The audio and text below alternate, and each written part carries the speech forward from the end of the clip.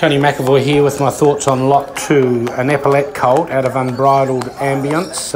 Good quality colt, this fellow. Nice depth about him and strength, and beautifully balanced horse, and looked a running horse to me, and a lot of speed in the family, and I thought he was a real horse that could get up and get going for us. So if you like him as much as I do, and I thought he was pretty good value at $100,000, give Rick Connolly or Matt Tillett a call. Thank you.